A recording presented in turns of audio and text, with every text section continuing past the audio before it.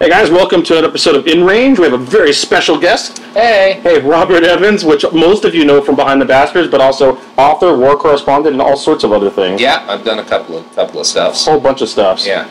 And you're here, not over the internet, but actually in real space, Meatspace, to do this in person. Yeah, I wanted to show you my Bart Simpson commemorative Desert Storm T-shirt. And it's amazing. But obviously you can't take pictures of these. They don't show up on cameras. Right. Yeah. So it's not going to be in the video either. either. It's not going to be in the video. I can see it because I'm here. Yeah. Yeah. That's a shame. We'll have to give some people some kind of artistic rendering or something. Yeah, I'll do a doodle. A doodle. Yeah. Maybe some bitmaps. So I got a collection of questions that are both guns and let's say historical, sociological stuff, and I figured we'd bounce back and forth. Sure. Sound fair? Yeah. Let's start, and I'm just going to go back and forth. Let's see here.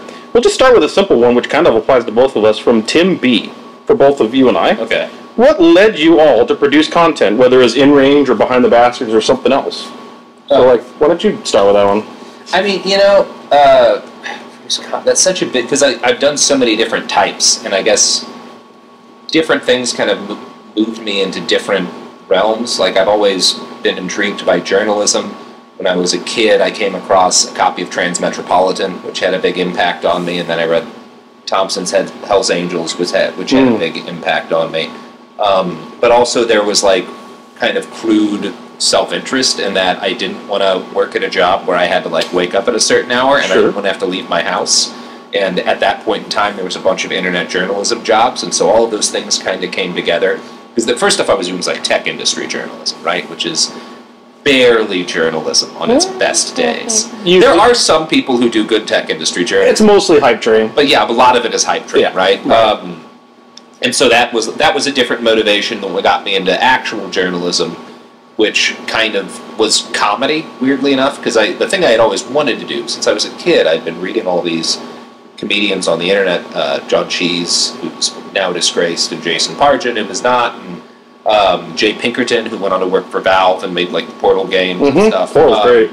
And Sean Baby, obviously, and some older, weirder chunks of internet content creators. So I had always, as a 11, 12-year-old, was in love with all of this kind of stuff, and thought it would be really cool to make a living doing that. And so I had wanted to work for Cracked, which is where Jason, who was the person I enjoyed the most and one of my favorite authors, started working as an editor. And I kind of, while I was pursuing any kind of writing job that would pay, which is what got me to journalism, I was also working unpaid for Cracked, and which eventually turned into a job. And then I was able to basically sell them on doing the kind of journalism that I had grown interested in doing, which was heavily based around finding people who were living interesting lives and just putting together articles about these weird little facets of the human experience. We talked to a guy who makes swords for a living about these are the things that movies get wrong about swords. These are the weird realities of being a blacksmith. You set off metal metal detectors for the rest of your life. Is there so many fragments? Yeah, exactly. Oh, wow, fragments just embedded in your skin and shit, and cool stuff like that. Yeah.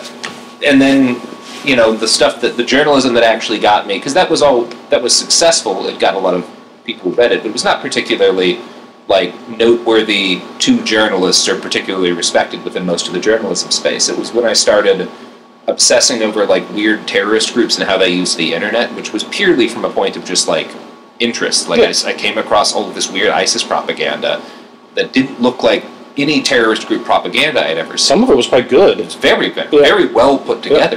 Good graphic design. And they had some columnists who were quite good writers, including John Canton, who was a captured Western journalist who is probably buried somewhere in Syria. So it was. I just got fascinated in that, and then when shit took a turn in 2016, I started getting increasingly interested in Nazis and in modern Nazis, and it was Charlottesville. I had been following for a while. I had pitched a person at Scripps who owned Cracked at the time on going there. I was I think this is going to be this Unite the Right thing. I think is going to be really fucking gnarly. And then it was, and I after that was committed to not missing the next thing, which is part of what brought me to Portland. Yep. And then 2020 happened. Yeah. Anyway, that's a long answer to that. No, that's an interesting answer. One of the things that is in common there was at least the beginning of interest in tech, and Hunter Thompson, who I consider very much an inspiration of some of his work. He's a great writer. Yeah. So in that regard, and his approach to just sociological issues, right? Like, he was a definitely pro-gun guy, but would not consider, he's not around anymore, but he definitely would not have considered him part of what a lot of the gun community considers itself now. No, he would have been baffled by a lot of them. I think so, yeah. I mean, the thing that he came back to, and like I've read his son's book too, and friends of him will say is like the number one thing he liked about guns was like the noise and the way it felt. Yeah. He was also a hunter too. Yep. Mm-hmm. So there was this number one. There was a period of time where he was very poor, and he kept his family fed in part by hunting. And then as a recreational shooter, his son writes about this a lot. It was one of the things, because they were very different people and they had a strange relationship. It was one of the things that they bonded over, is that they both appreciated shooting. And Hunter appreciated that his son was a good shot and was good at, when Hunter was in less good health, his son would clean all of his guns for him. And Hunter would like sit there when they would like watch football and talk while his son cleaned the guns. And in fact, one of the more confusing parts of Juan's book, just in terms of getting into Juan's headspace, is that the day or two before Hunter killed himself, Juan cleaned the 45 that he used. Oh. And Juan was like, no, Juan felt good about that. In the book, he's like... At least he used a clean gun? Well, it's just more that, like, this was... Right, no. He was going to do this. Yes. Like, this was not something that could have been I don't stopped. think Hunter was ever holding that as a mystery. No. He always said that he would exit on his own terms. Yeah. And he was like, no, this was something that connected us. And now I have all of his guns, and I go shooting with my kids, and, like, this is a thing. Yeah. This was one of the few areas where we were, like, on the same wavelength and could, like, both kind of meet as equals. Yeah. And after a very fraught relationship that they'd had, it was a thing that they were able to bond over. He writes about it well in his book, Stories I Tell Myself. An interesting read. An interesting point in the microcosm to the macrocosm that firearms and the shooting sports, while they are tools of self-defense, etc., it can also be a community tool as well. It can bond. Yeah. So for InRange, I was doing information security full-time and then landed up, I think I've told this story before, actually, but I was Googling an esoteric firearm on the internet, and this was during the embryonic time of Forgotten Weapons, before Forgotten Weapons was big. It was small. It was a little tiny thing. And I saw Ian struggling to use a reproduction SMG guns FG42 at a 3-gun match up in Phoenix. and their rules at that range were like horrible. You just couldn't do anything cool with the guns. And so I emailed him out of the blue. I'm like, why don't you come to my 2-gun match? Because back then I was already running 2-gun. Because I was into shooting. And I said, why don't you come down to this thing and shoot a match that doesn't suck? It was literally that. And then he showed up. I'm like, hey, this guy actually showed up. And then while we were doing this, we started naturally like doing videos together about the verses where we were shooting different old guns against each other. And then that kind of turned into, this could be an entirely different channel of content that's nothing like anything else. Like it could be competitive, but with old guns, but also include sociological elements, which was more on my side, frankly. Yeah. And that's kind of how InRange happened. Yeah. And then we did that together for years, and then he ended up having to be too busy with Forgotten Weapons and his book projects, which, if you look, they're prolific. Yeah. And so InRange became wholly mine, and I've been slowly, like, doing it as my thing, along with guests, such as yourself or someone else, which is cool. Yeah. I think, like, the commonality that is also, because people often who ask variants of this question are doing it because, like, they want to make stuff. That's true. And, like, I think the thing that is kind of worth taking out of like both stories from that standpoint is that what will probably be successful as content is the thing that you're drawn to by obsession anyway. Yeah, like it's not the stuff that I've done in my career because I needed a paycheck is not the stuff I don't remember it most days, right? It's the stuff that like I felt compelled to make out of obsession. Yep. Like that's the thing that is going to actually make an impact on people. Like it's not. If you're trying to follow trends, you can make a living following trends. No, of course. You can't make anything anyone's going to remember following trends. You make things that like impacts people by becoming a weird little guy about it. And there's always going to be people who want to be weird little guys about the thing you want to be a weird little guy about. And that's so as a result, the channel has evolved a little bit because when Ian was more part of it, it was definitely more mechanically influenced in terms of like how the guns function and the history of the firearm itself. And my interest was always kind of more on the sociological side about why were the firearms designed the way they are and how were they used in the human series of events. Mm-hmm. And so with him not around as much, it's kind of, the channel's kind of focused a little bit differently, which is more on the historicity and the use of these weapons in human events. That's always the thing that interests me most, just about, they say the way different cultures, different individuals, different countries make weapons, and the weapons they choose says so much about them. Like, I think the first time I really noticed this was just as I started shooting. The first gun I ever owned was an Enfield. Yeah. The second one was a Mosin Nagant. A couple of different. I bought a lot of 4 of them. 3 normal length ones, 1 carbine, and then a Nagant revolver for $200 from a guy. It wasn't long ago that Nagants were easy to buy like cordwood. The thing that well, I will never not feel sore about is there was a time when I could have gotten, it was fucking cheaper than dirt. Their physical store in Texas had crates of 10 SKSs for $1,000. It's just like, God damn it! Hard to go wrong with those, isn't it? No, yeah. But you're right. It does speak to like cultural things. Even the design itself. The design itself, the peculiarities the weapons have. The Mosin is a fucking pain in the ass. You could you have to damn near have to have a hammer to make that thing function properly. And I don't think they worked much better back in the day. I'm not as familiar with the car, but like the Enfield is this. You know, as bolt action rifles from the era go, a very smooth and like it's kind of a race car. Yeah, it's a race car, and then the Garand is this terrifying death spitting machine, and like you could see a lot about like the countries from like what wound up being kind of like the main arm they had, and it definitely the Garand in some ways like embodies the United States more than any other weapon had, just because of how it contrasts to what everyone else was giving. Yeah, no, it did. Time. Yeah, that's a good point. Speaking of that, well, funny, now you say that, we'll go to one of the gun questions. Noah S. Online, I see a full disdain or great love for the Garand-style rifle. Why do you think this is, and where do you each fall on this seemingly two-point spectrum? I'll go with it first. Yeah. I think the M1 is still a fantastic rifle. Yeah. Now, is it a little bit obsolescent because it's an 8-round capacity? Sure. Sure. Is the sighting system, dated with iron sights? Absolutely. Was it fundamentally, like, the most effective semi-automatic weapon of World War II? Easily. Yeah. And is it still effective today? Absolutely. Yeah. I think it's a fantastic gun.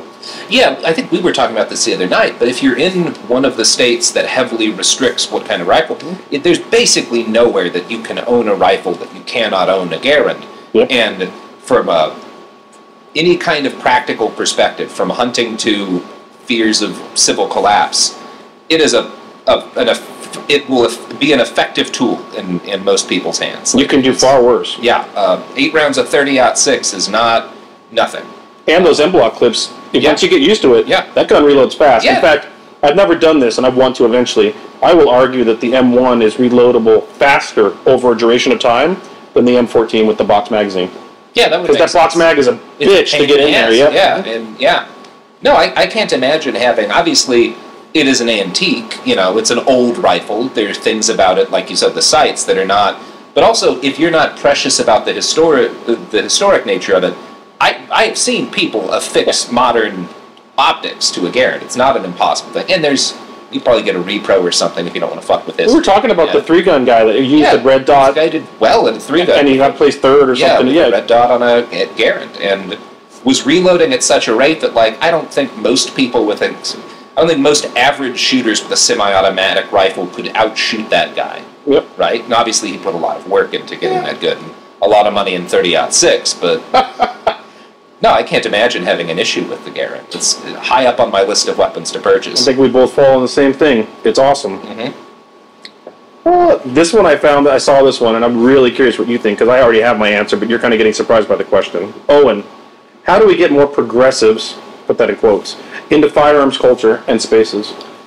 I think there's a couple of different things I think about this, because a lot of my shooting...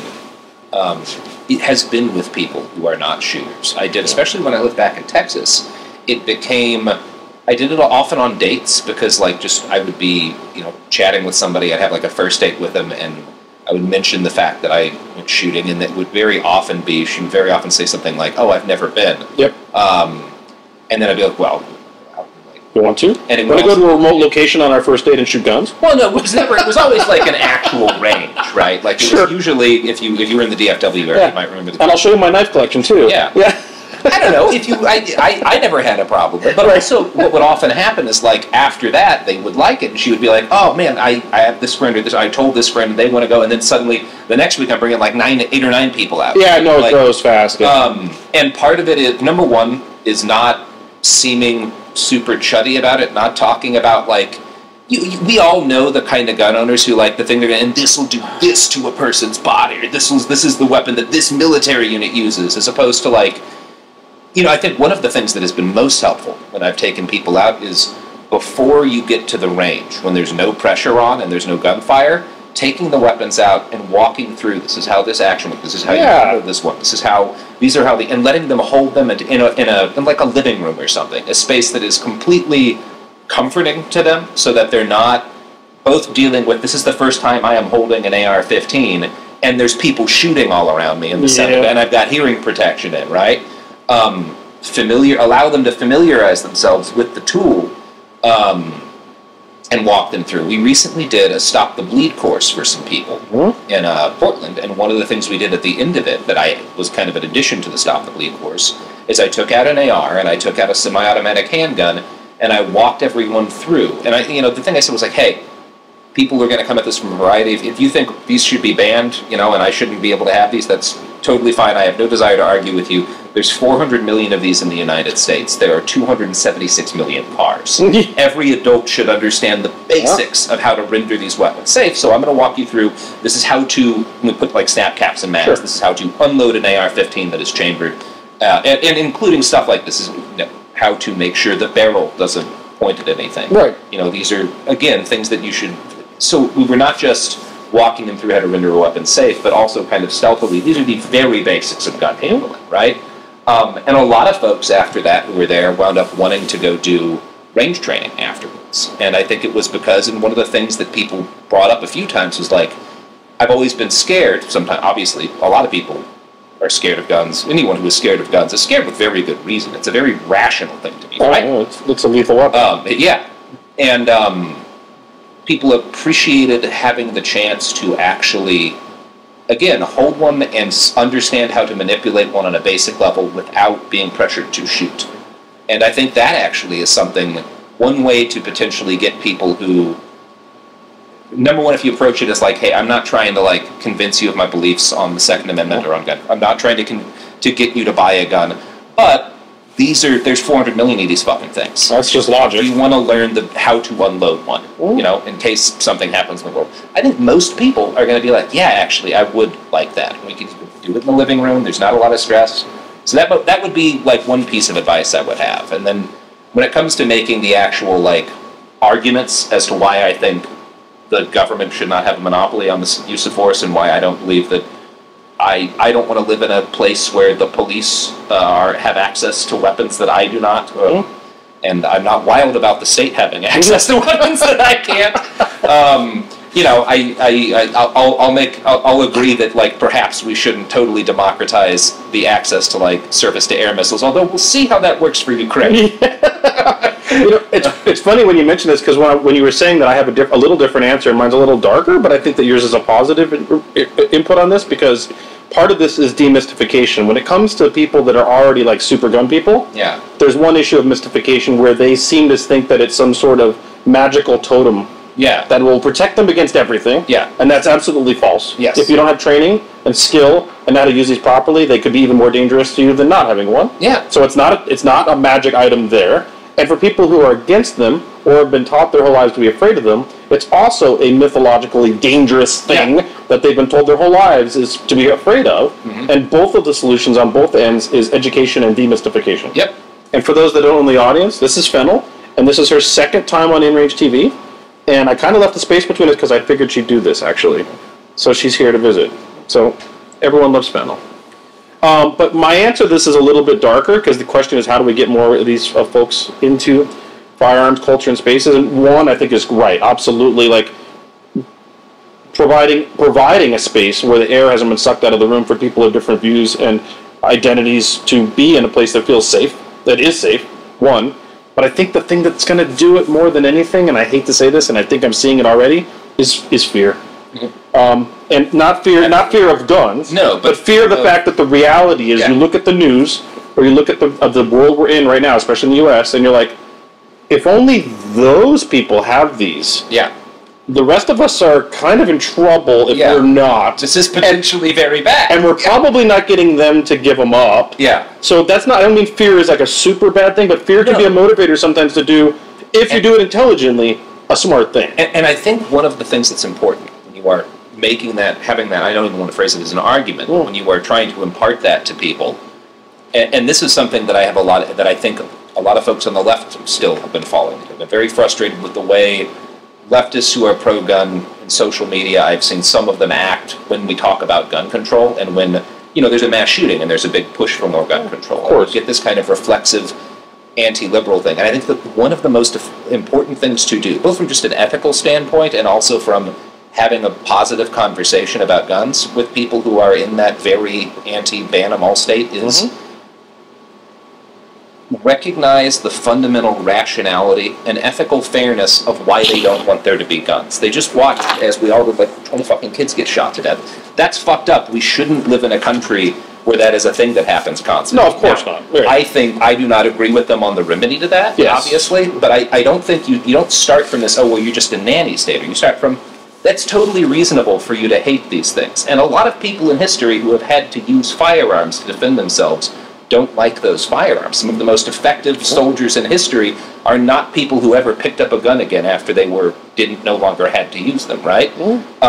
But we're in the situation that we're in. The danger is the danger that it is. This group of people are heavily armed, and nothing is going to change that. So it is fundamentally a rational thing for you to want your people in your community to be capable of using weapons and to have them, because that's and then we can get into broader conversations about why I don't think it's ever a good idea for the state to have a total monopoly on the use of force. But I think it starts from this, I understand why you hate these things and why you're angry, and that's not irrational, and I'm not going to act like you're somehow weaker than me because you don't like firearms. Because, again, one of the most reasonable things in the world is to not like weapons. I also think it's perfectly reasonable to like weapons because we're kind of inherently wired to make and use them. But I think it's important to, while disagreeing with people about that, while trying to kind of make a case contrary to some of their fundamental beliefs about the world, to acknowledge that they're not coming at wanting the guns to go away because they are somehow bad people. They're reacting with horror in a situation that it's reasonable to react with horror in, but I don't think they've considered some of the things that I've considered about this, right? And that's kind of the way I try to go with it. Maybe it's a combination of both. Maybe the kickstart has been the events that have been happening, which of course I think all wish weren't the case, but that got people realizing, wow, this isn't really a choice, I need to do this? Yeah. But then as they start to use them, and as you use them, if you really become skilled with them, it's really hard to not be enamored with skill building and these tools. Yeah. And then you'll find that you'll bring other people along that maybe didn't initially jumpstart because of that. I don't like the word fear, but response to the reality of the situation. Yeah. And doing what you were doing, what you're saying, bringing them out, and then all of a sudden 8 or 9 more come. Yeah. You're oh, what, this isn't the thing I thought it was. Yeah. And that's, I mean, again, it's, and there's also, there are some people that I have had conversations with folks who are survivors of mass shootings, where they, even at points will be look, I don't entirely disagree with the logic of some of what you're saying. I just can't get on board with it. Yeah, of course not, right? I'm not gonna, and I guess I think one of the things I would like to see is people, without ceding the importance of being armed or ceding your belief in the importance of a society in which access to tools that are capable of doing violence is not limited to agents of the state, which is something I believe uncompromisingly on. Understanding that people who disagree with you on that are, as often as not, there's certainly some fucking NIMBY types. There's a great example that I'll talk about in a second, who are coming at it from a shitty place, but they're not inherently, and you should, I think it is helpful, especially in terms of getting people who are maybe not on one side or the other to not reject your arguments out of hand, to approach those people with compassion still, even though you may disagree very intensely with them. Now, I have come into, recently read an article about Portland. Obviously, Portland has a lot of houseless people, right? And there are a lot of people who hate those houseless people and have been doing shit like putting up these like big planters filled with like rocks and shit in areas where folks were camping, and saying that they're doing it to like put up like green the park, beautifying the neighborhood. Yeah, exactly. They're putting up they're basically big like cow water troughs and stuff. Anyway, there's this neighborhood that has like a couple of vacant houses that houses people have been squatting in. Well, I guess they're not. People have been squatting in. And there was like a story in some local Portland station about how scared the neighborhood was, and about like how these people are like, we're sure they're stealing stuff, and like this has happened and this has happened, and we're all, I don't feel safe in my neighborhood anymore. And there was a quote from one lady who was like, well, me and my husband are not pro-gun, but now we have one because of the, and I'm like, so number one, I'm going to guarantee you're going to vote to add more gun control to the state to make it harder for other people to acquire arms. Yeah. But when you got scared of a homeless person, you bought a fucking gun. Yeah. That's ugly. So yeah, there's definitely some very frustrating, but that's not, anyway, whatever. I think we made the point. Yeah. So this one's just for me real quick. I'll just knock it out. Cal, are you, Carl, going to DEF CON or Cornfield Brutality this year? Unfortunately, for myself and others, they're on the same weekend. And they are, and when we scheduled Cornfield Brutality, which is the next Brutality event with Brownells, I did not really realize that it was stepping on DEF CON. So in this regard, I need to do my InRange work, and I'm going to be at Cornfield Brutality and not DEF CON. Boo. We'll work on that next time. So yes, I'll be at Cornfield. Here we go. This one's, we talked about this a little bit ago. Okay. Nyrom, do you think we'll see more squad-based anti-drone equipment or weaponry, given the amount of Ukrainian footage that there is of drones being used to ambush unaware troops? So anti-drone tech. We certainly are going to see more anti-drone tech. I don't know in terms of squad-based. So I have number one, been targeted by weaponized civilian drones in the past, and I have spent a lot of time talking to people who have like either attempted to or successfully shot them down. The Iraqi, when it comes to conventional weapons, the fucking Iraqi SWAT team guys I talked to who had shot down a couple said the only real thing they had success with was literally leaning back with a dashka in the air and just filling the sky with as many big-ass pieces of lead as possible near the source of like... It's like trying to shoot down a zero. Just put out so much lead that nothing can get through, yeah. I don't think that's a particularly effective way to deal with them. It does seem, because obviously prior to the Russian expanded invasion of Ukraine, there was a lot of discussion from people who are very knowledgeable at analyzing weaponry and kind of changing military tactics, who are looking at the Bayraktar, which is the Turkish drone that has been very effective in the early stages of this expanded fighting in Ukraine. We're like, this is not going to be an effective weapon against the Russian military, because it's very easy to jam and it's very easy to take out with air defenses. Obviously, it wound up being extremely effective early on because the Russian military was a shit show. No effective actions to protect their troops. It is one of the things that the people who've gotten super pro Bayraktar, and by the way, I am not pro the company that makes those, because they have been used much longer than they've been used in Ukraine. They've been used to fuck with Armenians and fuck with people in Rojava in northeast Syria, oftentimes killing civilians and local activists rather than going after military targets. So fuck the Turkish military, just like many other militaries. Not particularly more than anyway, whatever. It tracks. So the Bayraktar has been, after the first couple of weeks of the war, the Russians did start to adapt, and in the current phase where most of the fighting is in southeast in like the Donbass area, they have not been effective for a while. They've been at least markedly less, because the Russians got their supply lines more in order and built and set up an order of battle that was better at effectively countering these. Their anti-air has gotten more effective. And so one of the things you're seeing with the new HIMARS, these big long-range missiles that Ukraine has received from the West, they've been using them to target command and control facilities and anti-aircraft. And I've seen some people saying that, like, well, we may see the Bayraktars be more useful again once they get Russian air defenses taken out. So I think one thing you're going to see is, number one, there are already a lot of effective anti-air. So one of the things I think we're going to see in fights where both sides have access to kind of modern weaponry is part of battle doctrine is going to be utilizing artillery to take out air defenses to allow drones to get in and do more targeted strikes. Which isn't any different than previous No, air of war, course. right? You would take out anti-aircraft so that your pilots could fly in and do the same thing. These just don't have a pilot in them. These do not. And so where I think things have actually changed, and I don't think there is an effective counter to it yet. So the Bayraktar is functionally similar to like a Predator or something. It is a large military-grade drone, right? You could not build a Bayraktar in your garage, you know? Like, this wasn't brought to you by DJI. Exactly.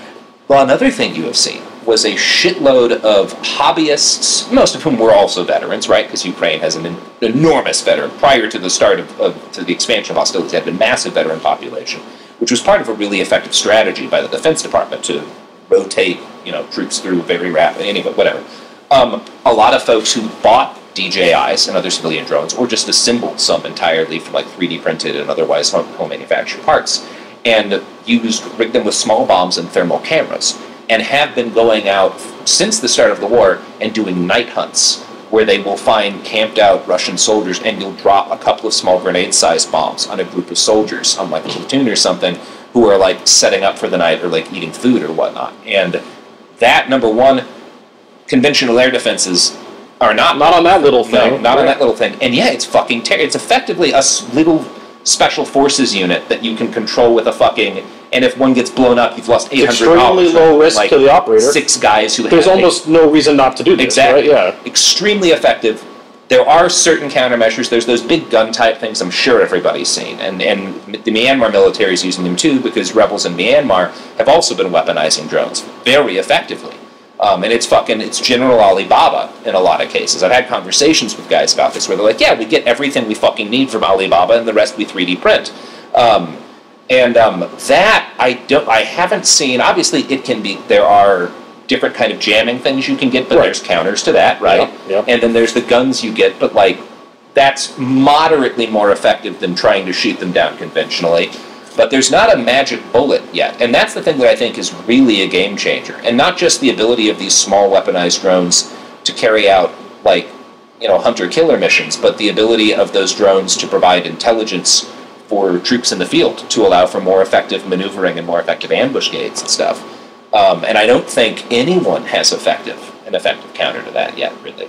I can't help but think that I know, not to bring up sci-fi, but the Terminator world, drone versus drone. Yeah. There's going to be drones that are anti-drone. Yeah. They're going to seek drones and then blow up, or whatever they're going to do. Yeah. Yes, I think Or they'll have first person where you're literally going to have like, it sounds corny, but like literally like dogfighting with drones. Like that stuff's going to happen. Yeah. If it hasn't already. And it'll be, I don't know, it's interesting because I don't know what the dogfighting will look like, because I kind of think one of the most effective things people might do is something like a switchblade drone, like a loitering munition, that is just built around a big, kind of like a or a flak shrapnel burst that has, because there's different ways you can tell where there's something that's kind of emitting the radio signals a drone has, and it seeks those out and then detonates, right? Yeah. And like to try to, so I'm sure there will be more, and I'm sure a lot of that's going to wind up being, for conventional militaries, man-portable. You're already seeing conventional militaries building in drone capacity to fire teams and squads, where you have a fucking drone guy in your squad. You got your backpack, you take it out. Exactly, yeah. So that is certainly only going to become more.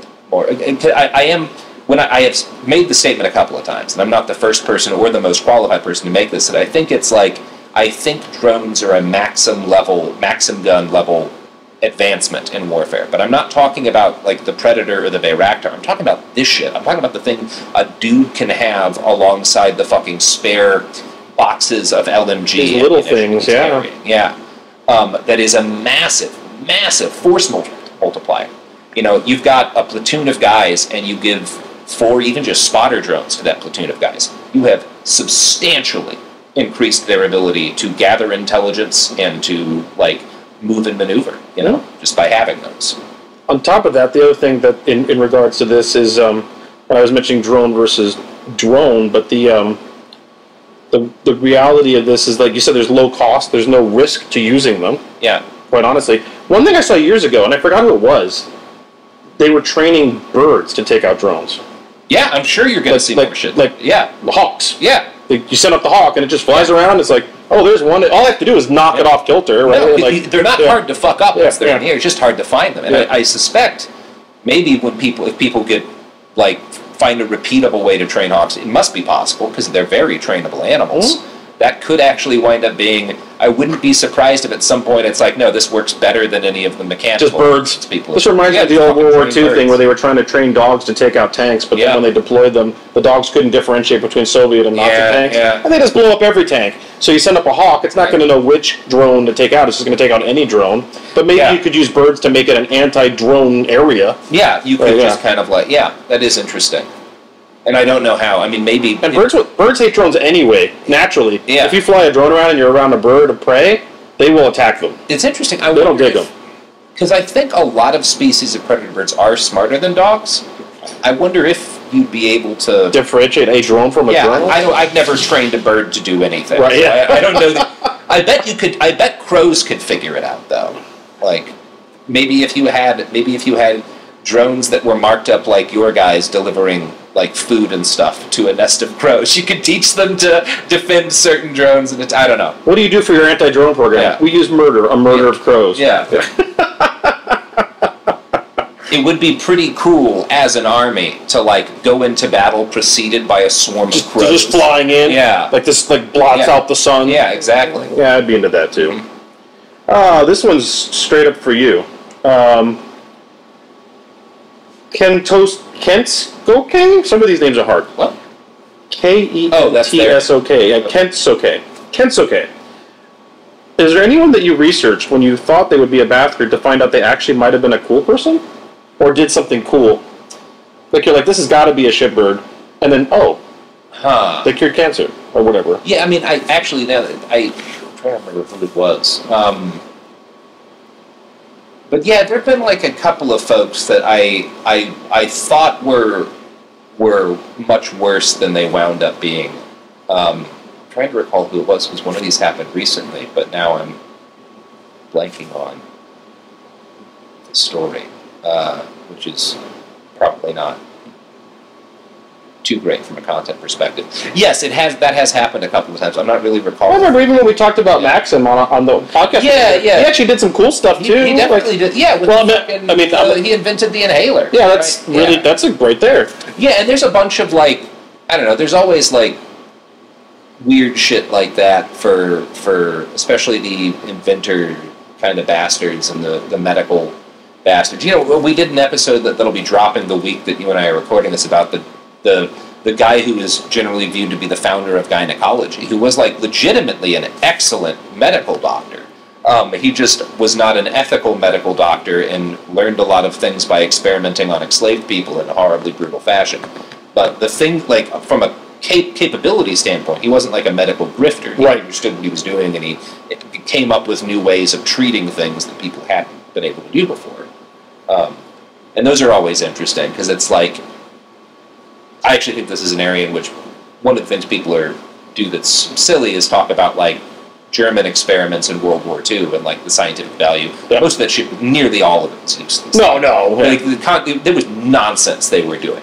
But the J. Marion Sims, that actually does pose, like, is more of an interesting case from an ethical standpoint, because what he was doing was, without consent, and experimenting on enslaved people in a horrible way, in order to solve what was a legitimately significant medical problem. So there's still a doctor today, a very prominent one, who defends him. I think this guy is very wrong, and we go into detail about why I think he's wrong in the episode.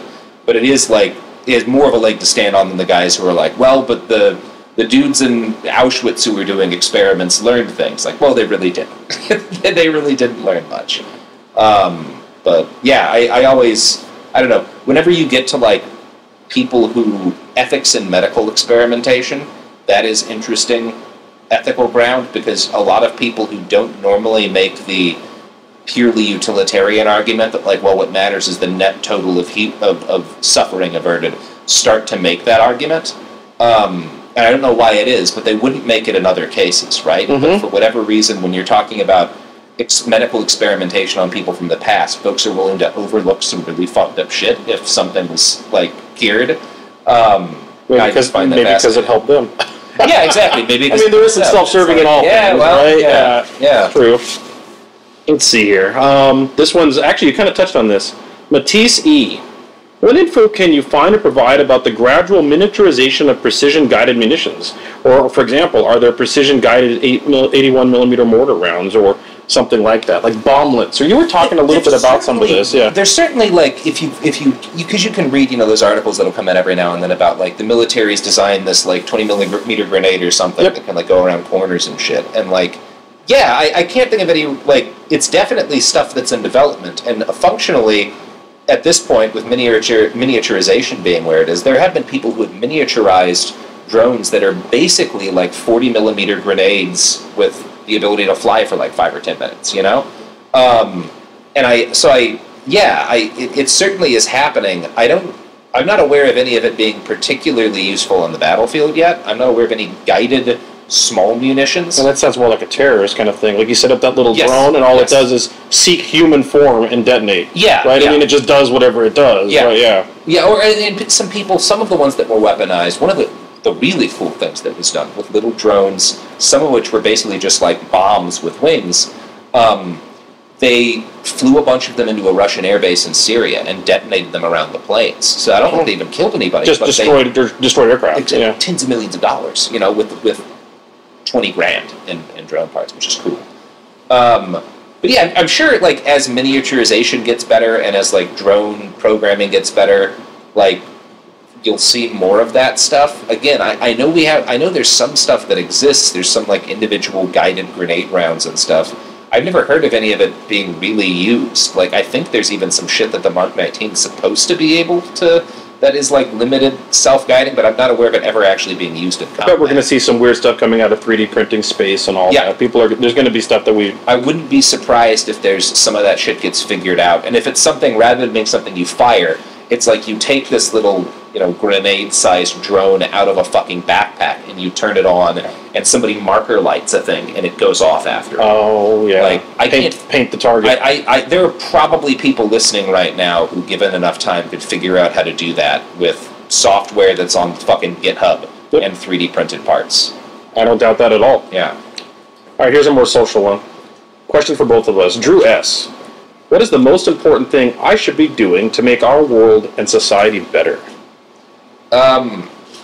Finding other people to organize with and work with in order to do things that you think make society better, both on like a broad scale and in your immediate community. People ask a lot about like what are the best. I just did an episode of my daily podcast. It could happen here with Elm Fork John Brown Gun Club, who've been doing some really cool actions in Dallas. Defending reproductive rights and LGBT marches and stuff in an area that is very hostile, and doing it carrying guns and stuff. And I talked with them about like, how do you recommend people start? They don't have this group of folks that they've been organizing with for years and stuff, and they're like, start food distribution. Start up something like that where you're collecting things people need and giving them to people. When you are doing that, you will meet other people who are interested in doing the same thing purely because they also want to help. And that's how you start to build a community of people who are both want to make things around them better by helping other people and want to organize with other folks to do it. And I think that's kind of the seed of everything good that can happen. And then, of course, from there you should also be looking at organizations that already exist in your community that you can help with and work with organizations that, exist like on a state level or on a national level that are doing things you might want to support or just take as a model. Because I do think one of the big difficulties, and this is something anarchists run into as a problem, is anarchists are great at local movements and local organizing, and it's often much harder to do state level or national level organizing, which kind of more centralized and hierarchical groups tend to dominate at.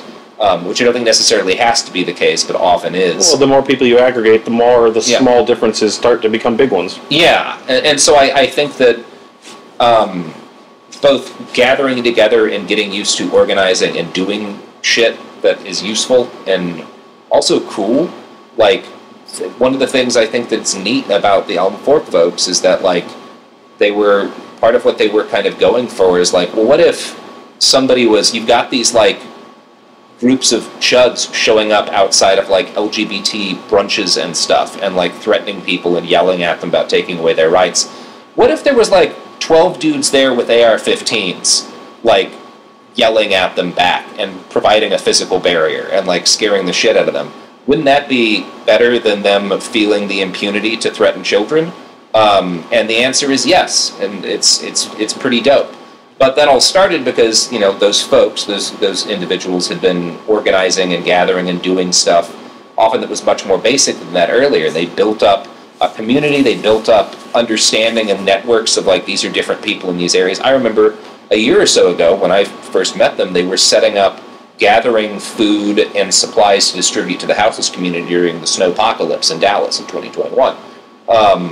And, you know, from stuff like that, they built a network of, like, folks that they felt like they could trust and organize with and, like, trust to be competent, and were able to do more kind of ambitious things from there. You know, you're talking on the broad level, but the answer I was going to give is the same, which is mutual aid. Yeah. And mutual aid can take all sorts of incarnations, whether it's at an organizational level or helping out your neighbor across the street. Like, and those little things go a long way because you never know how they're going to reverberate. Yeah. And I think it was so much of American culture seems to be fixated with the survival of the fittest and the idea that this one thing that does the best is the example of what you want to be. But then you take like Kropotkin and you're more about mutual aid as the true example of evolution, because working together for a better benefit means that that's the evolution of a thing. Yeah. And I think that's such a better idea. And it's actually the reality when you look at it, because people or whatever that work together always achieve more than an individual, except in the most rare circumstances. Yeah. So instead of looking for the rock star that 1 out of 5 zillion succeeds by themselves, why don't you look at the larger paradigm of when people work together, they do better as a whole? Yeah, and that's, I mean, it's, among other things, like, number one, I think a lot of effective resistance in the 21st century boils down to fighting specialization and fighting atomization, right? And why do people get, like, atomized? Because we live in the society where everybody is, number one, expected to, like, focus on the one thing that is most economically productive, and focus on it to the exclusion, and focus on their own, like, success and well-being to the exclusion of the people around them, which is why you get people being like, oh, there's houseless folks squatting in my community, I should buy a gun. I better buy a gun. Yeah, exactly. So I think focusing on stuff like how can I help, how can I organize with other people to help, fights atomization, builds a community for yourself and for others, all of that is fundamentally good for you, and is also an act of resistance against the thing that is the primary problem, which is this kind of deep, deep, bone-rooted selfishness that so drives our society that we're in the process of, like, killing the biosphere in order to maintain, like, 2,000 people's capacity to profit, and, like, you know, a much larger chunk of people's ability to, let's say, never have to hang out around other people when they want to transit inside of a city, right? Yeah. Like, you know, everything from the fact that all of our cities are so based around cars, and I say this as a guy who loves to drive, to be quite frank, to, like, why mass shooters do the stuff that they do. Those are all really kind of the worst example of what atomization and sort of selfishness breeds in people, this, like, inability to see the humanity in others, and also desire to, like, express your own pain by doing an act of unfathomable harm to strangers. It is. So, I don't know, I think the way you fight all of that is community and mutual aid, she said. Yeah. Nemo O. Keep on keeping, Carl. Love your stuff. Thank you. That's our audio device, Pat. Okay, so what you didn't see is we had to pause because Fennel, who is also part goblin, decided to knock the audio equipment off the table, throw it across the room, and then I knocked over my water. So that is normal life with Fennel. So that's just how it works. So I was going with this question next. Nemo O, which is for me. Keep on keeping, Carl. Love your stuff. Literally all of it. Thank you very much. I just got through enjoying your great guest appearance on It Could Happen Here. Yay! Yeah. And they're going to start listening to Robert now regularly, too. So this works both ways, which is awesome. That's great. But what Nemo wanted to know was what password manager I use and recommend. And maybe you got an answer for this, too. I have been every one of these is controversial. So whatever password manager you pick, someone's going to tell you it's the wrong one. It is like flashlights, knives, password managers, no win. I'm on LastPass. I actually like LastPass. LastPass got acquired by the large corporation Citrix. but originally it was developed well, and I haven't seen them change anything in terms of their encryption solution and how it works in terms of key management, etc. So I'm still happy with it. I don't know if you have one, but that's mine. Not particularly. No. There's a number of them out there that are fine. Just do your research on them. But that's the one I'm on it. I was on it before the acquisition. I think it was Citrix. And I'm still happy with it. Although there was some churn when they were acquired, which was, oh no, what's going to happen to this tool? Yeah. And it didn't seem to be borked up yet. At least. So, but someone out there is going to tell me why I'm wrong, and that's just how that works for any password or encryption solution. I will tell people when they're wrong about knives, and it's and flashlights. Well, no, I don't. No, just knives. Just knives. I'm a CRKT guy. Yeah. Oh, yeah. Those are nice. Yeah. I've always loved them. Let's see what we got here. Rahya. What is your favorite historical fact or subject that sounds like a fake or a conspiracy theory, but it's actually real? That was a couple of these, frankly. But, yeah, the fact that there was a fascist conspiracy that included J.P. Morgan and George H.W. Bush's father to overthrow Franklin Delano Roosevelt and institute a dictatorship. That's a good one. That was only stopped because they attempted to get the most decorated soldier in the United States to be like their fascist figurehead, and he wound up being a pretty based guy named Smedley Butler. Oh, yeah. Yeah. That's a cool one that sounds like a conspiracy, but didn't.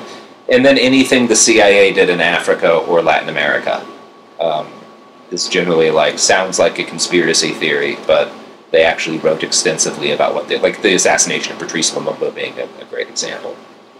Mine's super mundane and not as exotic as that, but it's something that a lot of people are familiar with now. But the more I looked into and learned about MK Ultra, the more I'm like, what? That like, shit's MK Ultra is like, that does not sound like something that really happened, right? No, because they were just wilding after a certain. Oh yeah. Just like, what happens if we just pour a gallon of LSD into the pudding or whatever? Like it was like, not exactly, but I'm exaggerating, but stuff like that. Just dosing people with no warning, finding out what happens, and then there was a lot of stuff going on at the time, which I'm not going to be conspiratorial minded. But when you look at the period of time when MK Ultra was at its like zenith, you're also looking at like when Manson was doing his thing and all that stuff. I'm not saying they're tied, not saying that, but it's just a lot of stuff going on at once. Yeah, there's a lot of I don't know. That like there's sometimes people post like the conspiracy theory iceberg, where it goes from like conspiracy theories that are like pretty based in like reasonable stuff. Like Epstein, you know, the Epstein suicide conspiracy theories and stuff, where it's like, okay, no, it's absolutely reasonable to look at this guy who was sex trafficking, you know, underage people to the wealthiest folks in society and be like, well, maybe that wasn't a legitimate suicide. Right? Like that's not an irrational. Maybe. You know, so that's like at the biggest level of the iceberg, where it's stuff like, yeah, maybe some of the fucked up shit that was going on in the 60s had something to do with MK Ultra, and we're not like... It's not completely off the hook to think that, yeah. And then at the very top, it's, you know, I don't know, Lee Harvey Oswald killed JFK, like nonsense like that. Oh, you don't think he did? Well, it's Bernard Sanders. Yeah, okay, fair. Let's go back to a gun question. Travis W. I recently discovered there was a whole community online devoted to making their own black powder. Well, that's not surprising considering the technology is old as it is, right? I mean, and I knew that. There's a song in 1776 about how to make your own black powder. Now, I know you mostly use black powder alternatives. Actually, that's not true. I use real black powder more than I don't. I use it when I have to. But I was curious, have you ever tried making your own black powder just to experiment with making it? And no, I do have all my fingers. I'm not saying you can't, but I haven't had a need to. Yeah. And it's like, there's the gee whiz element of, do I want to learn how to do this? And really, it's just 3 components in the right ratio. But then you've got to grind it and get it to the right consistency and all that. It's probably fine. I know there's a process where you have to wet it and then dry it, and you dry it in your oven. It just, there's a bit of to me. But I've never tried it, but I haven't had to. Yeah, I can see why you'd want to just have the experience. Even like there was a period of time where I, like, as a kid, learned how to, like, light a fire using friction and stuff. Sure. And I don't particularly want to do that again because it's a giant pain in the ass, and I happen to think any situation in which I'm likely to need it, I'm already fucked. Yeah. But it was nice to, like, have that experience, and I could see if I had a lot more time on my hands wanting to, like, I just want to know that I know how to do it, you know? But also, the odds, because it's something where the consequence of getting it wrong is blowing yourself up, which is very different from friction fire, I probably never will try. Yeah. But I get why people are intrigued by it. There's a gee whiz element to this that Yeah. I've kind of always wondered about. And I'm not going to say I would never do it. Because I am that person at some point. But I just haven't had the need. I've been able to acquire it without issue. Not hard to get access to gunpowder in the United States. No. Well, black powder is more regulated than regular gunpowder, quite a bit. No. Because it's actually classified as an explosive. Oh, interesting. So yeah. So regular gunpowder is an accelerant, and black powder is an explosive. And that's why the alternatives exist, like 777 and Pyrodex. Because of their burn rate and how they combust, they're considered an accelerant versus an explosive. Oh, interesting. But actual black powder is regulated as an explosive. I'm revealing myself as a guy who does not shoot very much black powder. Clearly, no, that's fine. No, most people don't realize that. So, but black powder is not hard to acquire because you go online to a certain number of vendors when it's in stock. There was a panic attack recently because the U.S. manufacturer of black powder, GoX, put themselves up for sale and wasn't producing any further, and that was the one that made it in the U.S. Mm-hmm. I don't know what the status of it is right now, but there was then, of all the things I thought there wasn't going to be a run on in firearms, like you couldn't get 5.56, you couldn't get 9mm. I'm like, black powder's going to be no, that became a problem too, and all of a sudden all the black powder was sold out, all the percussion caps were sold out, like all this stuff from 1865, right? Mm-hmm.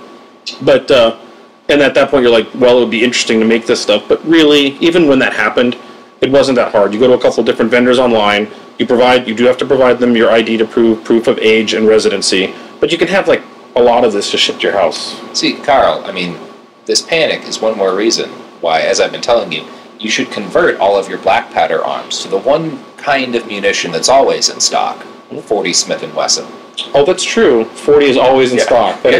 You can always get 40, and you can always pull the bullets and dump the powder. Exactly. There you go. That's true. Nobody wants the 40. Mm-hmm. Let's see here.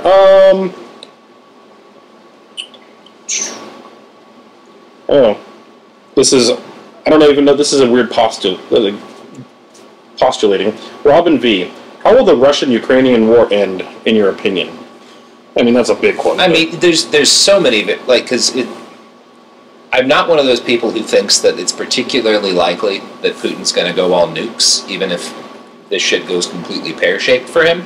But it's certainly not a 0% chance, right? He has the capacity, and he's got the power to do it, and it's not something I would take off the table as possible. At the moment, I suspect there will be a negotiated peace that probably ends with more or less the separatist territories that were in Russian hands at the start of the war remaining in their hands, but probably not a ton more. I mean, it kind of depends. Everything's changing. Like a week and a half ago, 2 weeks ago, things were looking a lot rougher for the Ukrainians, and they're still the casualties they've been suffering in the Donbass are nightmares. A lot of units were 50 to 80% losses. But since the arrival of the HIMARS systems, and there's been other long-range artillery that's been coming in from the west, it seems like that shifted again, and you're getting some really nightmare reports from the Russian side of like how devastating that, because they don't have any kind of counter battery options for it. Fires, none of their field artillery can hit that shit at the distance it's shooting from.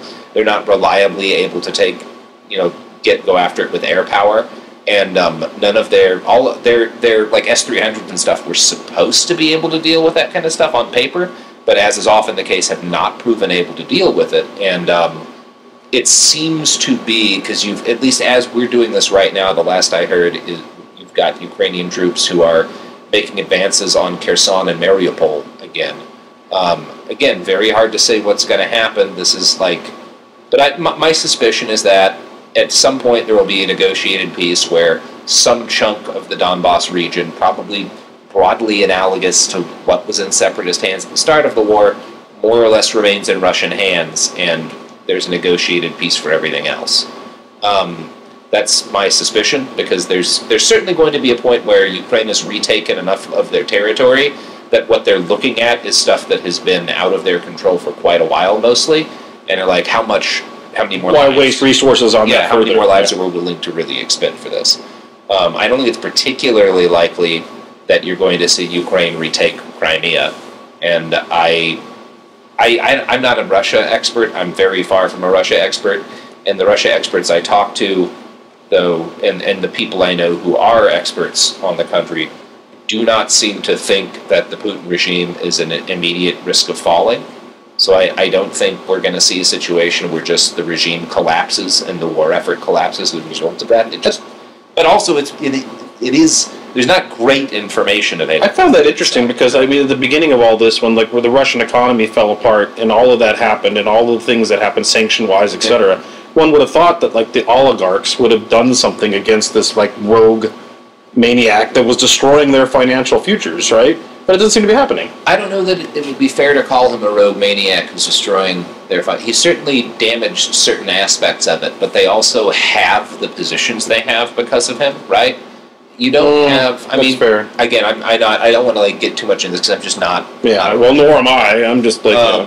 But Putin is not incompetent. He's not a military leader of particular competence, but he is a very effective gambler who, up until very recently, had done some pretty big gambles and won big. Which is why this is happening, because the retribution for his actions really didn't come. It did not, and it was also.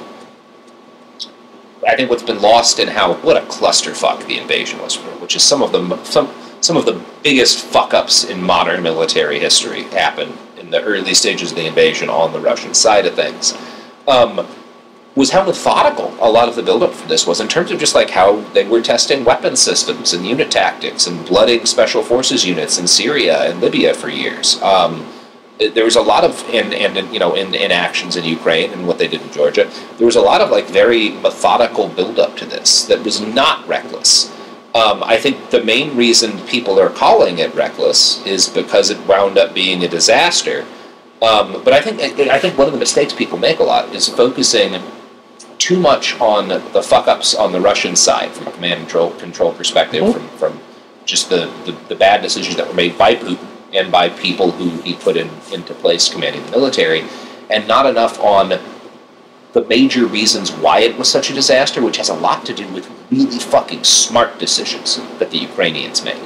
And I actually think that kind of does a disservice to how very intelligently they responded. If you weren't, because this was the first thing I ever reported on as a conflict journalist. It was the Maidan revolution, actually. And then in 2015, I was in the Donbass region in a place called Divka, primarily reporting on the fighting. But, and again, not an expert on this, but in 2014, the Ukrainian military got fucking housed. There were some stuff that looks very much like what you saw happen to the Russians in the last couple of weeks, where you would just have these armored units all bunched together, just getting massacred by artillery and stuff. It was an absolute debacle for them at every single level. And in the wake of that fucking disaster, they cleaned house from a lot of the corrupt oligarch-era leaders who had been in charge, right? And they did a lot of really smart shit, including focusing on having this kind of having this basically like National Guard program where normal people would come in and serve for a short time and be rotated to the Donbass to get combat experience. Yeah.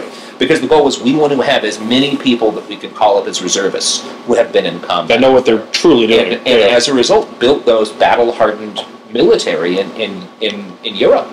And I do think that there's a tendency to look at like the fuck-ups of the Russian military and how badly the invasion went and pin that on Putin. And there's a lot of blame to go on Putin.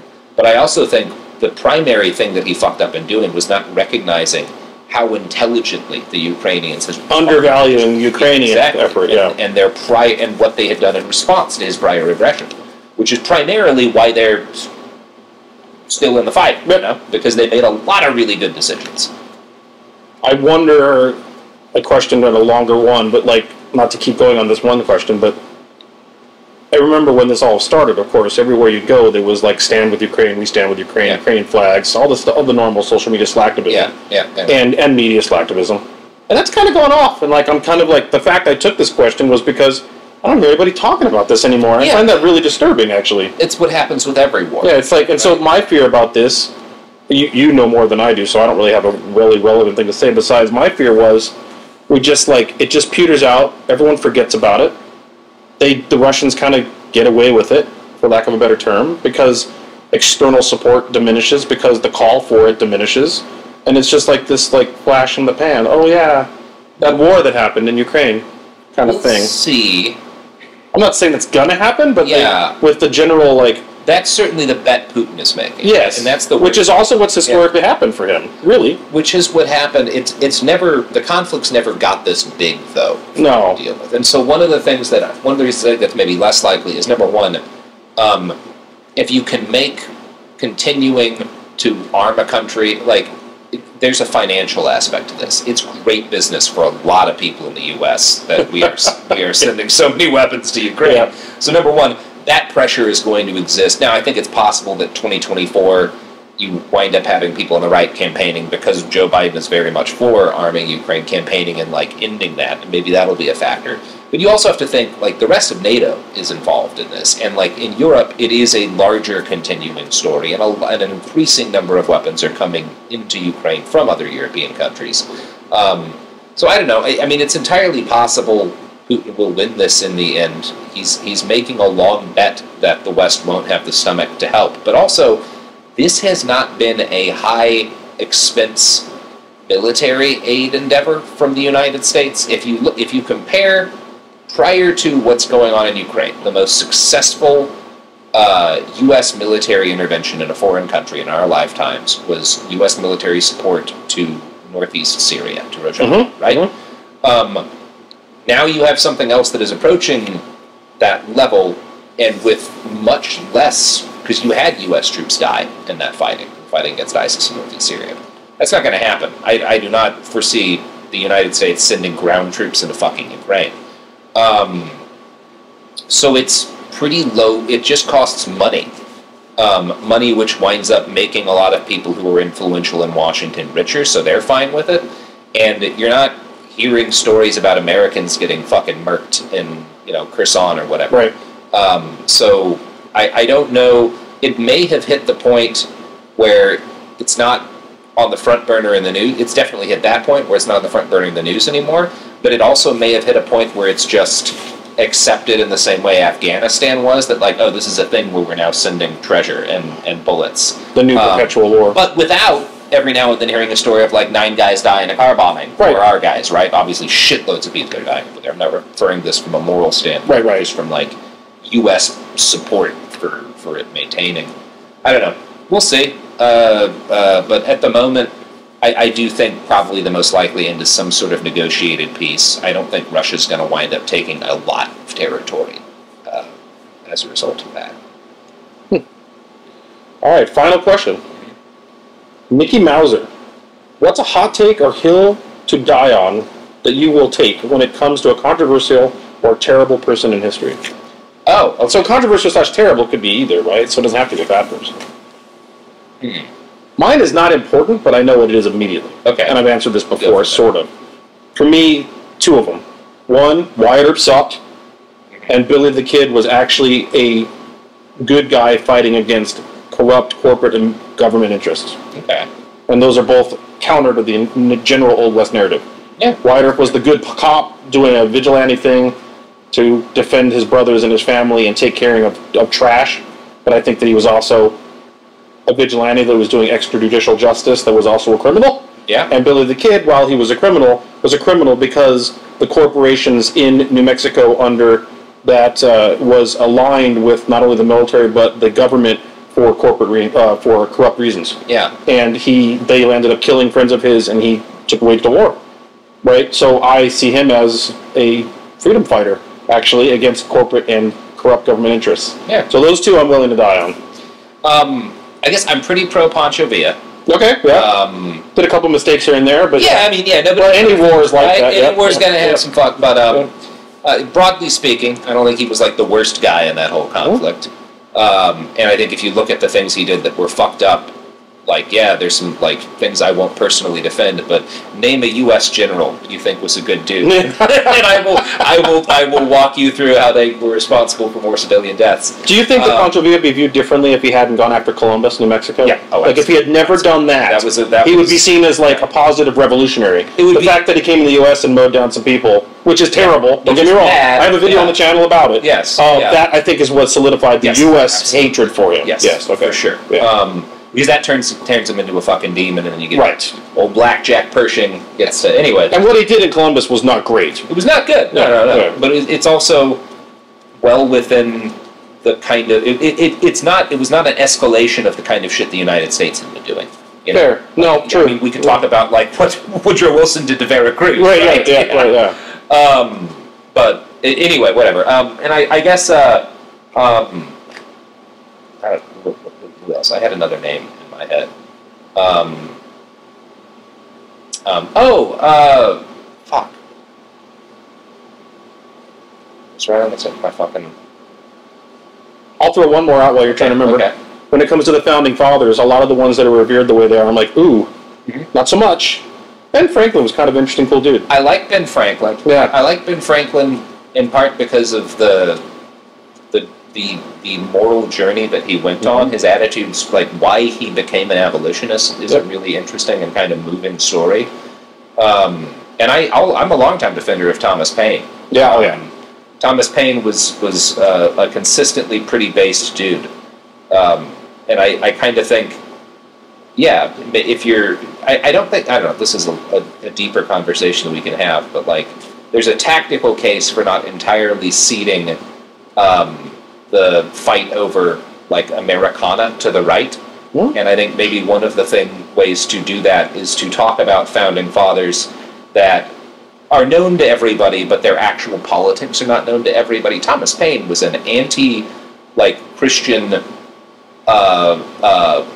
political crusader who wrote an entire book about his issues with Christianity and the way it is politicized and the way it's used to justify oppression. Way early on. Huh? Way early on. Very early on. And is also... The right has a strong affinity for Thomas Paine because they know, like, half of a thing about him. Right? You remember when Glenn Beck would, like, put out his, like, comments? He like, put out an edition of... And if Thomas Paine... If you could bring Thomas Paine into, like, the modern era in a time machine and explain to him what Glenn Beck did with his book, the first thing he would ask you was where he could get a gun. Because, like... yeah. I'm a Thomas Paine defender, more or less. Yeah. When you talk about that, it makes me think of one other one, which of course is Jefferson, who wrote really great stuff on paper. Right. And then you look at him and his actions as a person, and he was a fucking nightmare, right? Well, he was aware. That's the thing. He's like, wow, I am terrible. People like me should not be allowed to do this. I will write this here, and maybe it'll happen later. Yeah. That's what it felt like. I mean, I'm not saying that's exactly it, because he was writing this with the idea of white men that held land. Yeah. Right? But I mean, when you read the writing outside of that context or take it out of that context, it reads like this liberation of the human spirit. He was aware, I think, on some level of what he was doing. In the same way that, like, I don't even want to make that comparison, but I think he knew at a certain level that, like, what he was doing wasn't justifiable, but it was also like it allowed him a life that he found pleasant. Yeah, well, Washington was like that too. He's like, you know what? After I die, let all the slaves go. But wait till I'm dead. Yeah. Like, okay, great, yeah. You know who I will defend? Yes. Who's often historically this bastard is Julius Caesar. I'm reasonably. I think it would have been interesting to see how things would have actually played out if he hadn't been assassinated, because I'm not sure that he would have established the government that wound up following. Because he was also, among the things that he was, as much of a centralizer of power as Caesar was, he was also very anti-oligarch and recognized kind of some fatal problems that the wealthy aristocracy in Rome had caused that were parts of the problems that wound up bringing the empire to its doom a few centuries later. But yeah, I'm not anti Julius Caesar. He was an interesting fellow. I don't think he's I think he's probably a better person than Napoleon. But they had some, like, similarities where if you actually, like, look at some of the things they said and were trying to do, they're not like Hitler or somebody like that, where it's just you had these kind of, like, purely monstrous reasons for centralizing power. Caesar was a guy who, among other things, was reacting to things that were really fucked up about the system that he was in. It's just that, he also had some personal tyrannical aspects to him too. But I don't think I don't know. Maybe if they hadn't murdered him, we wouldn't have wound up with fucking Octavian, which wouldn't have been the worst thing in the world. So, first of all, I want to thank you for being here to be part of this today. Yeah. And for coming out to visit, and we're going to go do some shooting. Yes. Oh, yes. Yeah, a whole bunch of shooting, actually. Yes. And for anyone in the audience that isn't aware of your work, they should be. Behind the Bastards, it could happen here. I have a novel called After the Revolution. You can find it on akpress.com. If you just Google AK Press After the Revolution, it'll tell you where to find it at a small bookstore near you. Yeah. And that's the best way to support your work, is to consume the podcast and buy your books. Yeah, buy the book. Consume it. You can also find the book for free at atrbook.com. It's also, the text is available for free, and the audio is available for free as a podcast. If you just type After the Revolution into a podcast thing. But if you want a copy of the book and want to support both a small publisher and indie bookstores, you can also do that. Cool. Yeah. And I've appreciated all our collaborations, and I hope we do more of them. Absolutely. Like, here we are in person doing it now, right? Yeah. And the best way to support InRange is patreon.com/InRangeTV. No advertisers, no corporate overlords, just you, the viewer. Thanks for watching.